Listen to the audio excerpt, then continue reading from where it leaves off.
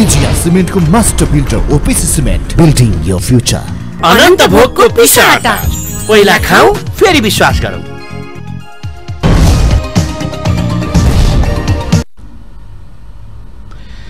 दर्शकबिन नमस्कार, कार्यक्रम बुद्धराजको नयाँ श्रृङ्खलामा हार्दिक स्वागत छ। म kapil gyawali। हामीले प्रत्येक दिन फरक फरक विषय र फरक फरक पात्रका साथमा यो कार्यक्रम प्रस्तुत गर्ने गर्छौं र आज हामीले खास गरी नेपालमा छुवाछुतको अन्त्यका लागि 24 दिनदेखि पदयात्रा गरिरहनुभएका एकजना अभियन्ता पदयात्रीलाई हामीले आज स्टुडियोमा निम्त्याएका छौं।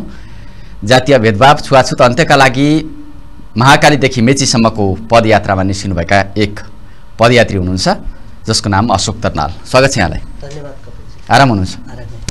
तपाईहरु झन्डै 24 दिनदेखि पदयात्रा गरेर बुटवल आइपुग्नु भएको छ। महाकाली चाँदनी दोधारादेखि यात्रा थालेर यो यात्रा चाहिँ केका लागि हो? आज हामी 24 दिनदेखि हिँडिरहेको मान्छे बुटवल नगरीमा आएर हिजो मात्रै राम्रो खालको कार्यक्रम भयो बुटवलमा।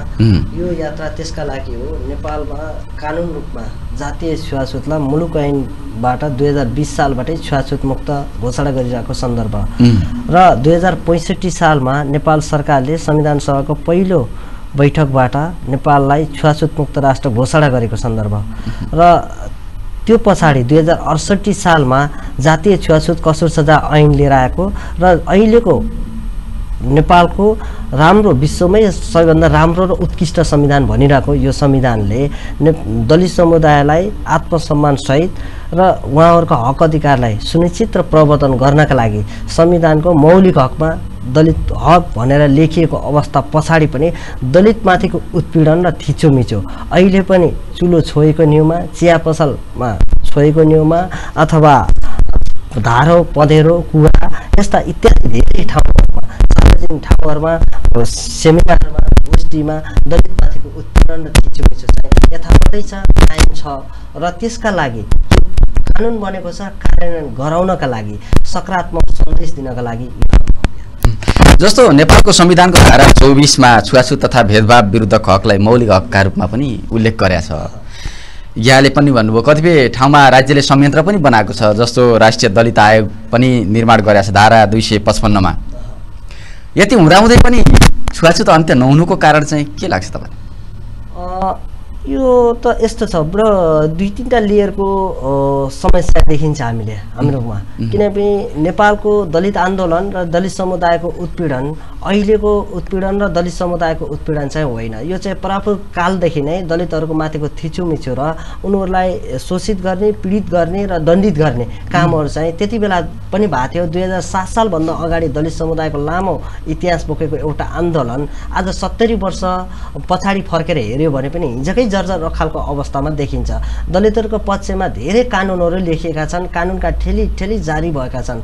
77 जिल्ला प्रशासन कार्यालयहरूमा कानुनहरूको दफाहरू पुगेको छ र संविधानले पनि त्यो ग्यारेन्टी र सुनिश्चित गरेको छ। तर विडम्बना दलितहरूको पक्षमा लेखिएको कानुन चाहिँ अहिले पनि कार्यान्वयन गर्ने अवस्थामा छैन। तपाईले भने जस्तै राष्ट्रिय दलित आयोग विभिन्न संयन्त्र प्रधानमन्त्रीकै संयोजकमा रहेको संयन्त्र पनि छ जातीय छुवाछुतलाई न्यूनीकरण गर्नका लागि।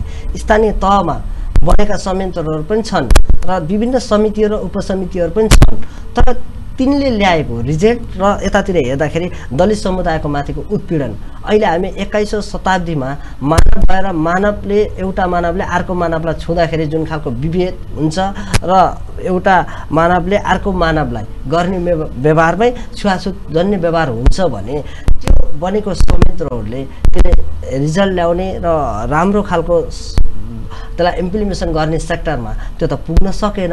राष्ट्रिय दलित आयोग छ, दलितहरूको लागि सरकारले सँगै काम गर्नको लागि 2058 सालमा गठित भएको राष्ट्रिय दलित आयोग तत्कालीन राष्ट्रिय दलित आयोग अहिले संवैधानिक आयोग भएको छ। हामीलाई लाग्छ अहिले यो संवैधानिक आयोग भएका यो 7वटा आयोगहरू बनिरहँदाखेरि 5वटा आयोग चाहिँ गठन भइसके।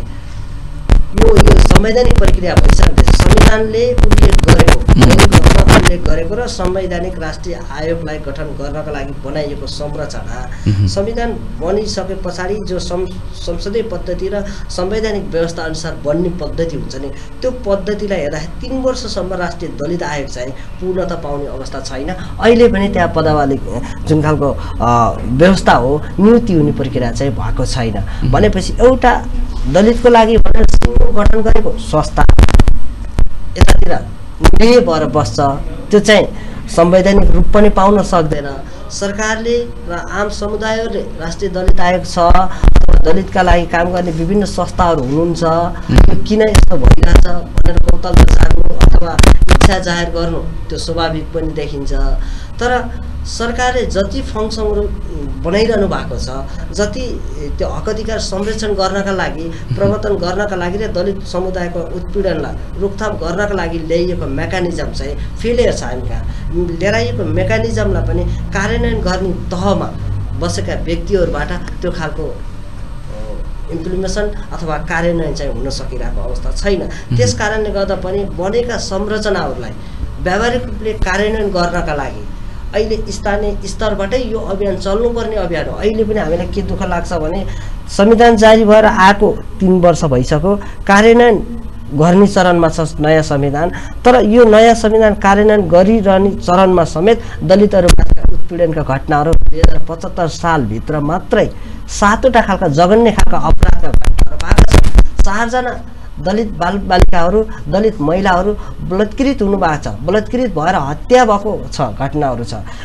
जनप्रतिनिधि जस्तो व्यक्ति स्थानीय निकायमा निर्वाचित भएर आएको व्यक्ति कालीकोटमा मोहना सार्की उहाँलाई कुटपिट गरेर हत्या गरियो भनेपछि दलितमाथिको उत्पीडन यो मनस्थितिको कारणले गर्दा, प्रवृत्तिको कारणले गर्दा, सोचका कारणले गर्दाखेरि अपराधहरू समाजमा खालका भइरहेका छन्। यसमा धेरै खालका विषयवस्तुहरू छन्। सामाजिक रूपमा जति बेलासम्म जातीय विभेद चाहिँ अन्त्य हुन सक्दैन, सामाजिक रूपमा जति बेलासम्म दलितको मुद्दा चाहिँ राष्ट्रिय मुद्दा हो भनेर अगाडि बढ्न सक्दैन, सामाजिक रूपमा जति बेलासम्म समाजमा अन्तर्घुलन र समाज रूपान्तरणको चरणमा जान सक्दैन, त्यति बेलासम्म दलितका मुद्दा चाहिँ यो वा त्यो बहानाले पाखा पार्ने काम भइरहन्छ। सामाजिक, आर्थिक, राजनीतिक, शैक्षिक लगायतका मुद्दाहरूलाई हेर्ने हो भने अहिले पनि दलितहरूको अवस्था 2007 भन्दा फरक पाउन सकिन्न। अब तपाईँले लामो अलिकति विश्लेषणात्मक कुरा सुनाउनु भयो। अब संविधानले पनि व्याख्या गरेका छ, हिसाबले मौलिक हकमा पनि उल्लेख गरेका छ, तर व्यवहार त मान्छेले यो वा त्यो प्रकारले अहिले पनि छुवाछुतलाई कायमै राखेका छन्। तपाईँ अब पश्चिमदेखि पूर्वको यात्रामा हुनुहुन्छ, झन्डै झन्डै 50 जति स्थानीय सरकारहरूसँग जोडिँदै आउनु भएको छ, त्यहाँहरू विभिन्न कार्यक्रम पनि गरिराख्नु भएको छ। खासमा दलित समुदायले भोग्नु परेका समस्या मसिनो गरी ग्राउन्ड रिपोर्टिङमा पनि हिँड्नुभयो भनौँ न। यो गर्दाखेरि तपाईँ एउटा पत्रकार पनि भएको कारणले के पाउनुभयो? एकदमै फरक छ। हामी काठमाडौँमा बसेर अथवा सदरमुकाम बसेर जुन खालका दलित समस्यालाई हल गर्नका लागि जुन कोरो कुरा गरिदो रहेछ भनेकै मैले, किनभने मैले किन कोरो भनिरहेको छु भने हामी काठमाडौँमा बसेर महाकाली दोधाराको सपना देख्नु अथवा त्यहाँको दलित बस्तीको झुपडीको कथा लेख्नु हाम्रा लागि मिथ्य रहेछन्। किनभने त्यहाँको अहिले हामी यो 24औं दिनमा करिब हामी भित्रभित्र बस्ती पुगेर 481 किलोमिटर हिँडिरहेछौँ भने झन्डै 5,12,781 पाइला हिँडेका छौँ। पाइला पनि हामी काउन्ट गरिरहेछौँ भनेपछि हामी यो बिचमा 31वटा बस्तीमा पुगेका छौँ। दलितको बस्ती र गैर दलित बस्तीमा पुगेका छौँ, 31वटा बस्तीमा पुगेका छौँ। हामीले सञ्चालन गरेको अथवा हामीले लेखेको कथा दलित बस्तीमा पुग्दै पाउँदो रहेछ। किनभने सामाजिक रूपले, आर्थिक रूपले, शैक्षिक रूपले, राजनीतिक रूपले सबै हिसाबले दलित समुदायहरूको उत्पीडन अहिले पनि कायमै छ। मैले आफै पनि यो अभियानमा लागिरहँदाखेरि हाम्रो टिम चाहिँ अभियानमा गइरहँदाखेरि के अनुभूति भयो भने स्थानीय निकायहरूबाट जस्तै तपाईँले भनेको जस्तै हामी 58वटा गाउँपालिका, नगरपालिका, उपमहानगरपालिका लगायतको ब्यानरहरूमा यो अभियान स्वतःस्फूर्त रूपमा चलिरहँदाखेरि विभिन्न चरणका बस्तीहरूमा पुगेका छौँ। दलित बस्तीमा पुगेका छौँ, गैर दलित बस्तीमा पुगेका छौँ। उहाँहरू अहिले पनि धारामा पानी लिन जाँदाखेरि उहाँहरूलाई विभेद छ। मन्दिर प्रवेश गर्यो भने छोरा मान्छे मन्दिर प्रवेश गर्यो भने उहाँहरूलाई कुटपिट गर्ने, छोरी मान्छे मन्दिर प्रवेश गर्यो भने बलात्कार गर्छौँ भनेर आह्वान गर्ने, बैठकमा बोलायो भने जनप्रतिनिधिलाई बैठकमा बोलाइयो भने बैठक भइसकेपछि जानकारी दिने, बैठकमा बोलाउँदाखेरि अलि उहाँलाई अलि परै राखेर खाजा बाँड्ने क्रममा पनि अलिकति उहाँलाई छुट्टै तहबाट व्यवहार गर्ने, उहाँले लगेको कुनै पनि योजनाहरू कार्ययोजनाहरू पास नगरिदिने अहिलेको स्थानीय तहमा देखिरहेको समस्या र प्रहरी प्रशासनमा कुनै पनि जातीय विभेदका घटनाहरू लिएर जानुभयो। अहिले नेपाल सरकारले ठाडो उजुरीको भरमा कारबाही गर्ने प्रक्रिया छ। नेपालको संविधानले त्यो खालको व्यवस्था गरेको छ। सार्वजनिक स्थलमा, निजी स्थलमा अथवा कुनै पनि सभा सेमिनार गोष्ठी अथवा कुनै पनि मठ मन्दिरमा अथवा घरमा अथवा होटलमा अथवा रेस्टुरेन्टमा अथवा कुनै व्यवसायमा जातीय छुवाछुतका कुनै पनि गतिविधि र हिंसा विभेदको हिंसा जन्य व्यवहार भयो भने ठाडो उजुरीको भरमा प्रहरी प्रशासनले आफैले मुद्दा चलाउनु पर्ने संविधानले व्यवस्था गरेको छ। तर दलितको अवस्थाबाट हेर्दाखेरि अहिले त्यो काम सबै पन्छाउने काम मात्रै भइरहेको छ। म आफैले स्थलगत हेर्दाखेरि यो 31वटा बस्तीमा गइरहँदाखेरि हामीले चलाएका, हामीले बसेका प्लानहरू अथवा हामीले गर्ने योजनाहरू त्यो दलित बस्ती र ग्राउन्ड तहमा एकदम त्यो सामान्य बस्ती तहमा चाहिँ कहिले पनि पुग्न पाएको छैन। उहाँहरूका लागि हामीले बुनेका अथवा उहाँलाई संविधान भने पनि थाहा छैन अथवा कानुन भने पनि थाहा छैन अथवा उहाँलाई यो विभेद भयो भने यस्तो खालको कारबाही हुन्छ है भन्ने खालको कुराहरू पनि थाहा छैन। अहिले उहाँहरूलाई यति मात्रै थाहा छ कि हामी यहाँबाट पल्लो घरमा गयो भने हामीलाई सुनपानी छर्किन्छ भन्ने परम्परा अझै सुदूरपश्चिममा व्याप्त छ। भनिसकेपछि हामीले चालेको मुभमेन्ट अथवा सरकारले बनाएको संयन्त्रहरू त्यो त्यहाँसम्म पुग्न सक्यो कि सकेन त्यहाँ भनेपछि पीडादायी छ। अहिले हामी 31वटा बस्तीमा आइरहँदाखेरि जातीय छुवाछुत संविधानले पनि दलित समुदायलाई छुन सकेको रहेछ, सरकारले बनाएका ऐन कानुनहरूले पनि छुन सकेको रहन्छ, विभिन्न सङ्घ संस्थाहरूले चालेको कदम र उहाँहरूले लिएर गएको प्रोजेक्ट र अथवा कार्यक्रमहरू पनि उहाँहरूलाई लागू भएको अवस्था रहेछ। हामीसँग धेरै यो बिचमा हामीले 18,000 व्यक्तिहरूसँग छलफल गरेका छौँ।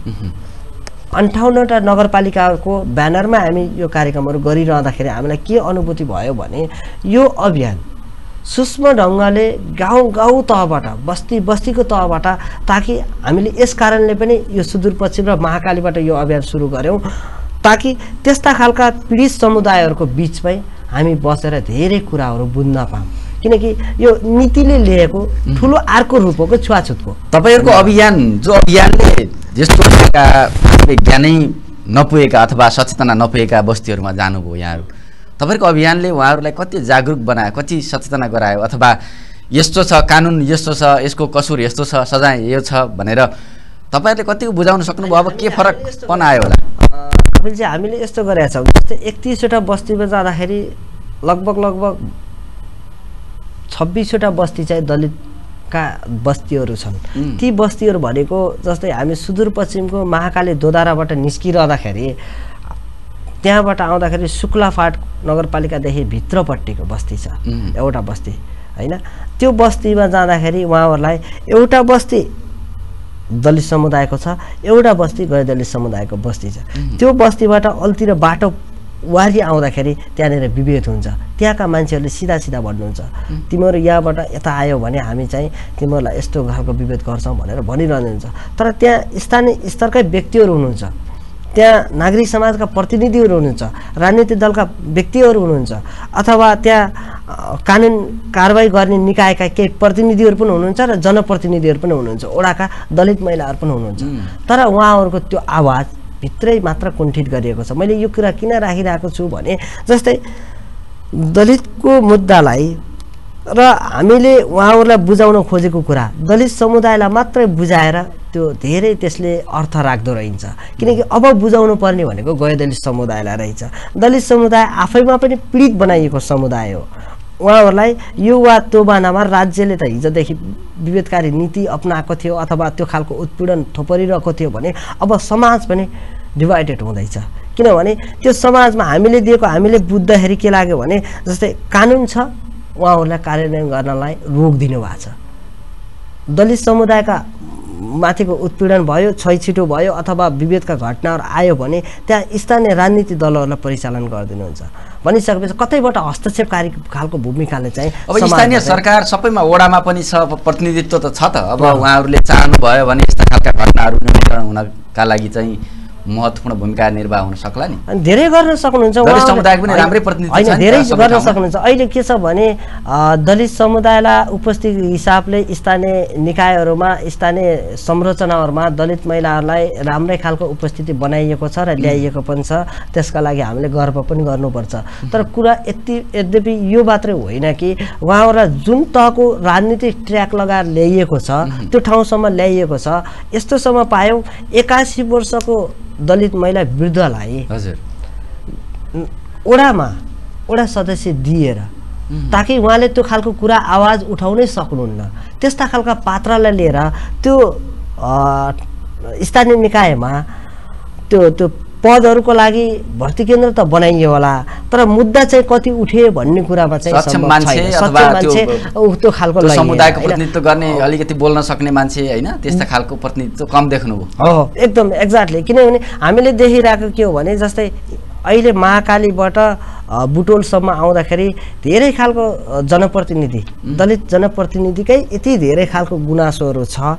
किनकि उहाँहरूले बैठकमा उहाँका योजनाहरू पास नगर्ने, बैठकमा नबोलाउने र हिजोसम्म दलित जनप्रति नभन्दाखेरि र दलित जनप्रति भन्दा बाहिरको परिचय दिँदाखेरि उहाँलाई चाहिँ सिधा तपाईँ भनेर बोल्ने भाषा गरिन्थ्यो भने आज चाहिँ तिमीमा झरिन्छ उहाँको थरको आधारमा। भनेपछि त्यो त त्यहाँभित्र पनि ठुलो खालको विभेदको खाडल रहेछ भन्ने चाहिँ प्रश्न भएको छ। र हामीले पनि के बुझाइरहेछौँ भने त यो बस्ती बस्तीमा गएर तपाईँहरू सम्बन्धी बनेका कानुनहरू धेरै छ, प्रहरी प्रशासनमा जानुहोस्, उजुरी गर्नुहोस्, अब चाहिँ आवाजलाई र तपाईँहरूमाथि भएको विभेदलाई चाहिँ रोकेर होइन, घरभित्र थुनेर होइन कि घर बाहिर निकाल्नुहोस्, जानुहोस् भन्ने खालको हामी काउन्सिलिङ र उहाँहरूलाई परामर्श चाहिँ गर्दै हिँडिरहेका छौँ। र हामीसँग धेरै खालका त्यस्ता खालका अहिले म यो प्रत्यक्ष प्रसारण भएको कारणले गर्दाखेरि, बुद्ध टेलिभिजनबाट भइरहेको कारणले गर्दाखेरि धेरै खालका घटनाहरूका कुराहरू चाहिँ मैले यहाँबाट यो अभियानकै क्रममा चाहिँ खोल्दिन नमिल्ला होइन, समय पनि अभाव होला होइन। त्यो भएको कारणले गर्दाखेरि हामीले चाहिँ धेरै खालका त्यस्ता कथाहरू आएका छन्, उहाँहरूलाई एउटा सचेतना करनी चाहिँ हामी गर्छौँ। अशोकजी, हामी अन्तिमतिर आइपुगेका छौँ। अलि संक्षिप्तमा मैले 2-4वटा मात्रै प्रश्न राख्छु। अब यो अभियान तपाईँहरूले थाल्नु भएको छ, 3 जनाको एउटा टोली छ, होमराज आचार्य, अशोक दर्नाल र रीता परियार। तपाईँहरू कसरी यो विषयमा एकीकृत हुनुभयो र यो अभियान सञ्चालन गर्नुभयो? छोटकरीमा राख्नुहोस्। हामी चाहिँ होमराज आचार्य नेपाली मूलको अमेरिकन वासी भए पनि उहाँ चाहिँ लामो समयदेखि नेपालको श्रमिकहरूको मुद्दालाई राष्ट्रियकरण गर्नका लागि उहाँले ठुलो मुभमेन्ट चाहिँ क्रिएट गर्नुभएको व्यक्ति हो र सामाजिक न्यायको विषयमा लामो समयदेखि धन्य 17 वर्षदेखि काम गरिरहेको व्यक्ति हो र दलित विषयमा उहाँले आफैले यो दलितको मुद्दा जति बेलासम्म एउटा ब्राह्मण समुदायको छोरा, होमराज आचार्य भन्ने बित्तिकै ब्राह्मण समुदायको छोरामा पर्नुहुन्छ, दलित मुद्दा जति बेलासम्म राष्ट्रले ओन गर्न सक्दैन, दलित मुद्दा जति बेलासम्म गैर दलित समुदायले बोक्ने वातावरण भन्दैन र गैर दलित समुदायलाई आवाज उठाउन सकिन्न भन्ने हिसाबको व्यक्ति हो। त्यो भएको कारणले गर्दा काम गर्न सकिन्छ भन्ने लाग्यो। र अर्को रीता परियार गोर्खाको चेली, लन्डनमा बेलायतमा बसेर लामो समयसम्म दलित महिला र दलित बालबालिका सेक्टरमा काम गरिरहेको मान्छे हो। तपाईँ गोर्खा सिराज सप्तरीमा रीताजीको लामो अनुभव छ, किनकि दलित र दलित महिलाहरूको सेक्टरमा र दलित बालबालिकाहरूको सेक्टरमा काम गरिरहेको व्यक्ति हुनुहुन्छ भने हामी 3 जनाको केमिस्ट्री मिल्यो र त्यो 3 जनाले हामीले अरू सङ्घ संस्थाहरूले भन्दा, एनजिओ आइएनजिओहरूले भन्दा पृथक रहेर के काम गर्न सकिन्छ, हामी चाहिँ कसैको सहयोग बिना, कसैको प्रायोजन बिना हामी के काम गर्न सकिन्छ भन्दाखेरि हामी चाहिँ जातीय छुवाछुतको अहिलेको अवस्था बुझ्ने र जुन कानुन कार्यान्वयन गर्ने मेकानिजम छ त्यो मेकानिजममा ग्याप चाहिँ कहाँनिर छ त्यसको एउटा आकलन बुझ्ने। यो बिचमा 3 जनाको सहमति भयो, छलफल भयो, 3 जनाको विचार मिल्यो भने जाउँ फिल्डमा गएर काम गरौँ भनेर। अब यो अभियानको अलिकति तपाईँहरूलाई चर्चाका लागि अभियान चलाइयो भन्ने पनि अलिकति टिप्पणी गरियो कतिपय ठाउँमा। र अर्को कुरा, अन्त्यमा तपाईँहरूले यो अभियान सञ्चालन गरे पछाडि पूर्वमा पुगेर समापन गर्नुहुन्छ, त्यस पछाडि यो अभियान कसरी अघि बढ्छ? छोटकरीमा राखिदिनुहोस्। हामी त्यो चर्चाका लागि काम गर्ने खालको व्यक्ति नै होइन, किनभने म 12-15 वर्षदेखि पत्रकारितामा आबद्ध भएको व्यक्ति हो। मलाई त्यो कुनै चर्चा परिचर्चा हुनु मलाई जरुरी नै छैन। उमराजी आचार्यजी अमेरिकामा बसेर नेपालमा चर्चा बटुल्न आएको होइन, उहाँको इतिहास कोट्याउनु भयो भने उहाँ फरक खालको ब्याकग्राउन्डको मान्छे हो। मलाई लाग्छ रिता परियाजी उहाँ चर्चा बटुल्नको लागि पपुलारिटी हुनको लागि यो नै क्याम्पेन रोज्नुपर्छ भन्ने केही पनि थिएन। मलाई लाग्दैन त्यो खालको कुराहरू आउँछ भन्ने। र अहिले केही साथीहरूले एकाध साथीहरूले त्यो खालको क्वेसनहरू गर्नुभएको छ चर्चा बटुल्न। हामीलाई चर्चा बटुल्न उत्पीडन 100 वर्षदेखि उत्पीडन भोगिरहेको समुदायलाई हामीले मुद्दा बनाएर हामीलाई चर्चा बटुल्न छैन। किन चर्चा बटुल्न हुन्थ्यो भने काठमाडौँको कुनै होटलमा अथवा कुनै रिसोर्टमा अथवा कुनै ठाउँमा बसेर हामी त्यो खालको गोष्ठीहरू सेमिनारहरू गर्थ्यौँ र मुद्दा उठाइदिन्थ्यौँ। त्यो काम हाम्रो लागि थिएन, किनकि हामी 24 दिनसम्म हिँड्दा खुट्टामा फोरा उठाएर हिँड्नु त्यो हाम्रो पीडादायी यात्रा हो, कठिन हो। जीवनलाई एउटा जे पनि हुनसक्छ, तपाईँ हामी भनौँ भोलि हामी हिँड्दै रहँदाखेरि हाम्रो जे पनि हुनसक्छ। त्यस्तो खालको जीवनलाई एउटा आहुति दिन पनि तयार भएर हामी हिँडिरहेको यात्रालाई चाहिँ कसैले चर्चा बटुल्न भन्छ भने त्यो मिथ्या कल्पना हुनसक्छ। तर तपाईँले भने जस्तै हामी चाहिँ यहाँबाट उठेको सुझावहरूलाई अहिले हामीसँग 58वटा नगरपालिका गाउँपालिका प्रहरी प्रशासन सिडिओ मुख्यमन्त्री जसले दिइरहेको अभिव्यक्ति छ। कस्तो छ जातीय छुवाछुतको सम्बन्धीको उहाँको बुझाइ के भन्नुहुन्छ? दलित मुद्दा के दलित समुदायको मात्रै मुद्दा हो त? होइन, यो मुद्दा राष्ट्रको मुद्दा हो, राष्ट्रले लिएर जानुपर्छ भनेर उहाँहरूसँग सुझाव सङ्कलन भइरहेको छ। दलित बस्तीहरूले दिएको सुझाव सङ्कलन पनि भइरहेछ, गैदलित समुदायले राखेको प्रतिबद्धता पनि लिइरहेका छौँ। यसलाई हामी झापासम्म जाँदा हाम्रो चितवनमा ठुलो कार्यक्रम हुन्छ, हेटोडामा ठुलो कार्यक्रम हुन्छ, सिरा सप्तरीमा ठुलो कार्यक्रम हुन्छ र झापामा गएर यो कार्यक्रमको एउटा इन्डिङ चाहिँ झापामा पनि बृहत ठुलो कार्यक्रम गरेर यसको एउटा इन्डिङ चाहिँ हामी क्लोजिङ गरिन्छ भने 2019 भित्र हामी 77 जिल्लामा पुग्छौँ र जातीय छुवाछुतको अवशेषहरू के छन् भनेर अध्ययन गर्ने काम गर्छौँ। हस् समाज संवादका लागि यहाँलाई धेरै धेरै धन्यवाद। धन्यवाद कपिलजी तपाईँलाई पनि र बुद्ध टेलिभिजनको जो अहिलेको जुन खालको कार्यक्रमलाई हामीलाई मौका दिएर हाम्रो यो आम जनसमुदायहरू सम्बन्धी र प्रत्यक्ष प्रसारण हेरिरहनु भएका बुटवल नगरवासीहरूलाई फेरि पनि हाम्रो अभियानलाई हामी मात्रै छैन, यो अभियानमा तपाईँहरू पनि हुनुहुन्छ, किनकि दलितको मुद्दा भनेको तपाईँहरूको पनि मुद्दा हो र यो मुद्दा राष्ट्रको मुद्दा हो। र अब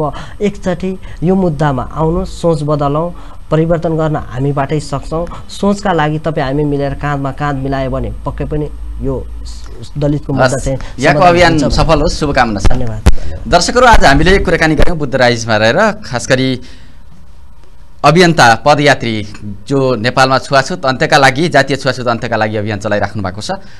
उहाँहरूको अभियान सफल होस् भन्ने कामना सहित यो हामीले यो कार्यक्रम पनि तय गऱ्यौँ र आजका लागि समय सकिएको छ। कपिल ग्यावालीलाई पनि आज्ञा दिनुहोस्।